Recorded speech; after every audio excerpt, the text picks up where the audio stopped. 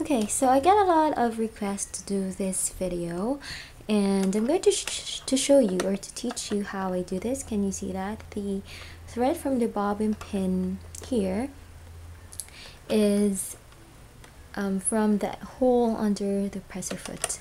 And I'm going to show you how I do it. Of course, you have to remove this first.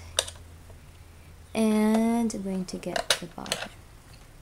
So this is how the bobbin pin or the bobbin thread looks like, and you have to insert it there.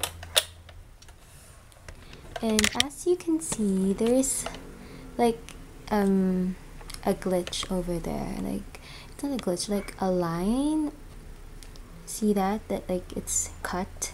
So there is where you have to insert the thread, and you can use whatever tools you think you need to use. And what I'm going to use is just this fastener over here, and I'm just going to push it there. You have to push it really far so that it will be reached by the thread here.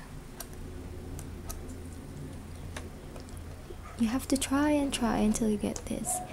And after that, this I'm not sure what you call this, balance wheel, or yeah, I have to hold this.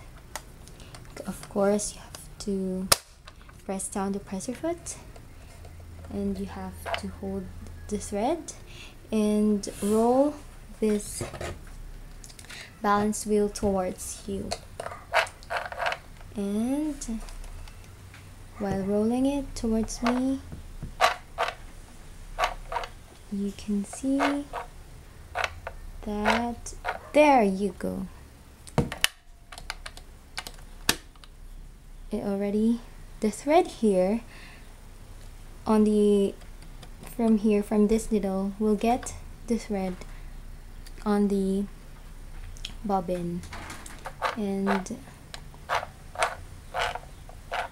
oh, it doesn't get. You have to try and try until, yes, there you go. You can see that it got the thread from the bobbin winder. And what we have to do is get that out, and there you go. It's already, can you see that from the hole there? So the concept here is that this needle and the thread from this needle will get the thread from this bobbin. And just pull it out. There, you can see it's moving now. This is the thread, and you can start sewing.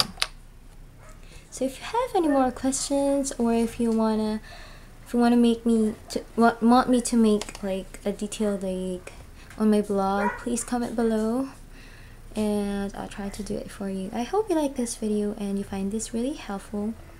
So please do subscribe to this channel. Bye.